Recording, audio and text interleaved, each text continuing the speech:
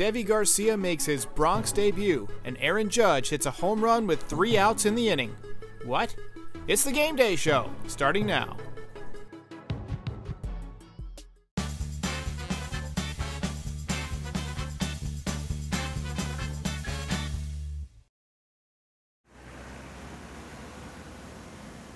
Hey everybody, welcome back to the Game Day Show. I'm Derek Lewandowski.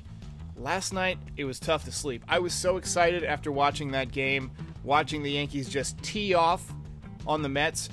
It's been a while since we've seen the Bombers do their thing. I was really encouraged by the way they swung the bat. When intra-squad games started, pitchers were way ahead of the hitters. I mean, nobody was making contact. I mean, it's always like that in spring training, right? I mean, pitchers are generally ahead of hitters because hitting a baseball is the hardest thing to do in sports. And there's a timing factor that doesn't come back right away. It's different than hitting off of a machine because pitchers change speeds, pitchers put different spins on the ball, and so it's tough to get into that rhythm. But last night, everybody looked locked in. The night before, everybody looked locked in.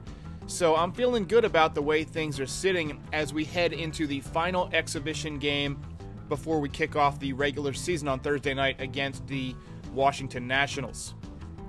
But one of the more encouraging things was the way that Jordan Montgomery threw the ball. You might remember a couple years ago, Jordan Montgomery was pitching against Houston, in Houston, and he walked off the mound with elbow pain, ended up having Tommy John surgery. He missed the rest of 2018, missed almost all of 2019. I think he just appeared in 2 games. And when he came back, his velocity was up somewhat. It was 93, 94, 95. Before he got hurt, he was 89 to 92, basically. So last night, he was definitely 94, 95, and his hook, his curveball, was incredible. He had great command of it. He was breaking it out of the zone for swings and misses. He was breaking it in the zone to get called strikes. He had great command all night, and I think he could be an underrated addition to this rotation this year. I mean, last year, the rotation was pretty good, 103 wins. You know, even without Luis Severino, we managed to get it done. But this year, having a big left-handed pitcher like him who can, pitch deep into the game, who can throw strikes, who can miss bats, that's going to be huge. And you wonder what kind of effect pitching coach Matt Blake is going to have on Jordan Montgomery. Matt Blake is a guy who really gets into the details of the spin rate on the curveball and things like that. And Jordan Montgomery already had a great curveball. So what tweaks is Matt Blake going to make that pitch even more deadly? I don't know what he's done to throw harder. I don't know if it's just the recovery from the surgery or if he's made some kind of a change to his grip. But the fact that he's throwing 95 miles an hour, I mean, that takes him up to that next level. So somebody mentioned in the comments that they got him on their fantasy team. Good move. Good pick. So what does everybody think of baseball without fans? In the beginning, I thought it was weird. There's definitely more bat sounds, there's more glove sounds, you can hear guys grunt, you can hear guys yell. But overall, I kind of forgot after a while. I mean, it looks weird on the home runs. For instance, Giancarlo Stanton's home run last night. I couldn't really see where it landed because the ball is the same color as the bleachers, at least to a colorblind person.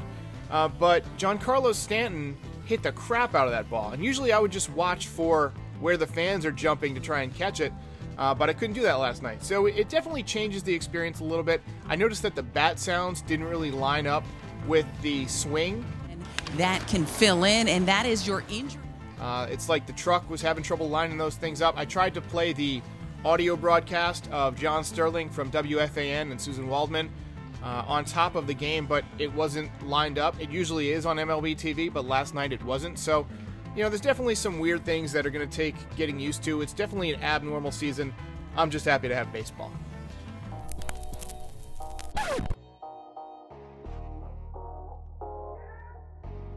Okay, so we got the lineup for tonight's game against the Phillies, the final tune-up before the season begins on Thursday night. Guys will be taking their at-bats seriously, but don't be surprised if people kind of just halfway jog out of the box. DJ LeMahieu at second base. It's looking more and more like he may be ready for opening day, but it may still be pushing it. Aaron Judge in right field had the 2 big home runs last night. Gleyber Torres at shortstop, one of the most exciting young players in baseball.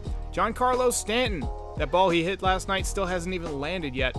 Aaron Hicks in center field, one of the sweetest swings in baseball. Gary Sanchez behind the plate. Luke Voigt at first base. He also hit a home run last night. Brett Gardner in left field, looking like he's going to be our opening day left fielder once again. And Gio Urshela at third base. You notice Miguel Andujar not in the lineup. He was out there in left field last night.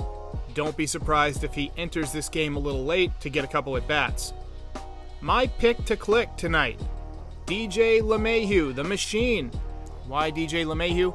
Well, he's going to be taking these at bats extra seriously because it's his final chance to get ready for opening day, and he's a bit behind everybody else. I'm calling it. 2-run home run for DJ LeMahieu in his second at bat.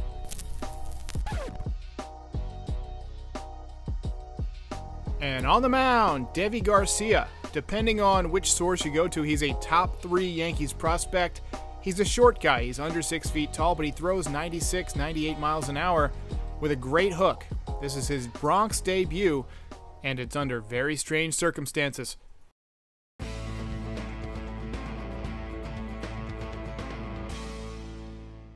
to roll here in the Bronx. First pitch from Deivi Garcia is up and away, and we're upper. And Andrew McCutchen did not make their way from Philly, though. 1-1. 1-2.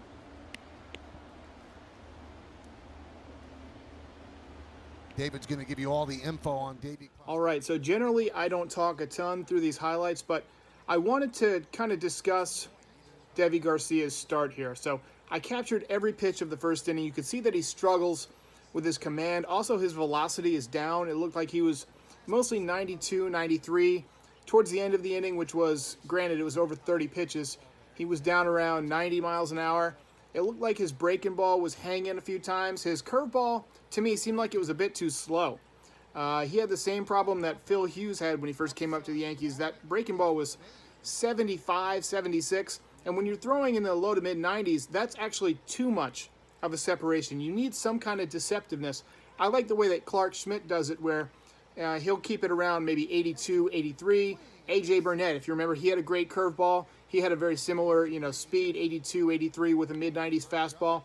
So I think Deivi Garcia needs to learn to throw that breaking ball a bit harder. You will see a couple of pitches that looked like a cutter, maybe a short little slider. And those were about 82, 83, but they didn't have much break on them. But anyway, I just wanted to talk a little bit about Deivi Garcia. I'll let you get back to watching. On second and 2 outs. And the breaking ball is a makes him 71st in the top 100 for Baseball America. I really like his presence on the mound for how young he is. Very mature. The 3-1. Outside, walk. Everybody has to get the reps in and establish themselves on the big league level. Get up here and establish yourself. You're never going to feel comfortable. All along the way. 3-1. 3-2. For right-handed batters. So he is bases loaded. Pitch up and away.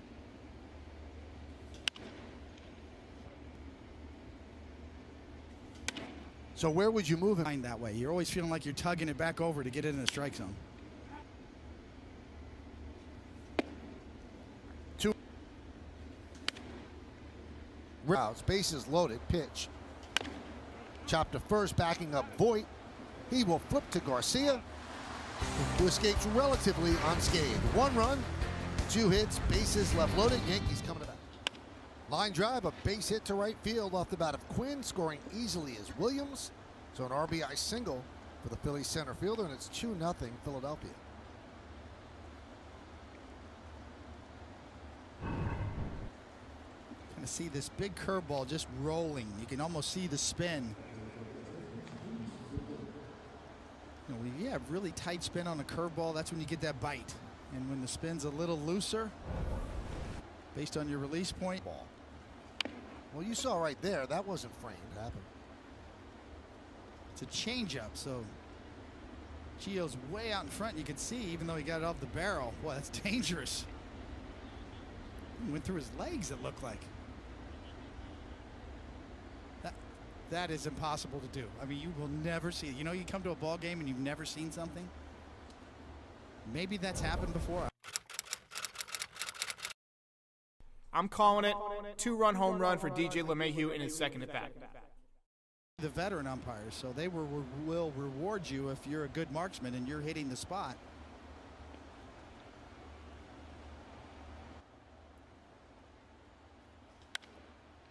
LeMahieu with a fly ball to deep right. Going back, Williams on the track. He'll make the play right at the wall. Just missed. Almost had it called for the second night in a row.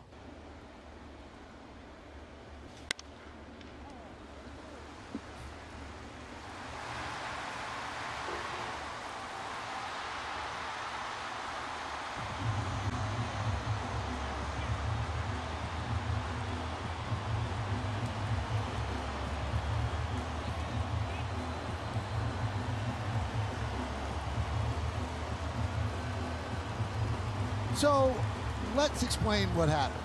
The double play ended the inning at a pitch count that was under what they wanted to get Velasquez to. So Girardi looked over at Boone and they agreed, let Velasquez stay in rather than sit down again. And he faced Aaron Judge. And Aaron Judge then did this. Crushed a long home run to right center field. Circled the bases. For a while he stopped circling because he didn't know what was going on because Velasquez just walked off the mound. So it does count as a home run. Here you'll see Judge go, well, what's going on here? Hands out. I'll go back to the dugout. No, it's a home run. So he completes his tour around the bases, got himself a home run. That was the end of the inning on a home run. David, a little different. All right, so Velasquez said, I'm done. That's the way to go out. Differently. High fly ball, deep right field. There it goes. See ya, tie game. A pinch hit home run for Mike Ford, and it's 2-2.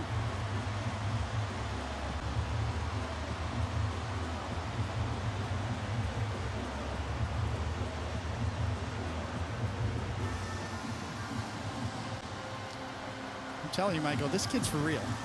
Mike Ford did it last year, established himself. You brought up the story. He got more comfortable after he actually pitched, but in this ballpark, the way this roster is constructed, a left-handed bat in this stadium that can do that, pretty valuable in my mind. All right, so with that, we're done with spring training or summer training or whatever you want to call it. That was a bomb by Aaron Judge, by the way. That one was crushed. But anyway, there goes my dog, Cece. By the way, say hi, Cece. Say hi to the internet. I thought Deivi Garcia was underwhelming. As I mentioned, he was missing with the curveball a lot. It was hanging. His fastball was not at its peak velocity. I've seen it thrown 96, 97, 98. He was mostly 92, 93. I think he topped out at 93. He might have had 1 or 2 94s in there, but I didn't see him.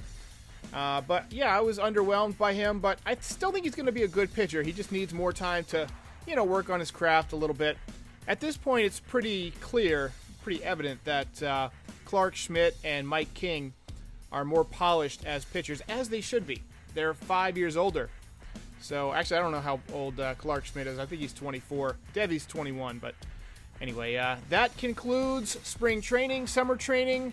I'll be back Thursday night to cover Garrett Cole's debut against the Washington Nationals in D.C. Dr. Fauci throwing out the first pitch. I'll see you then.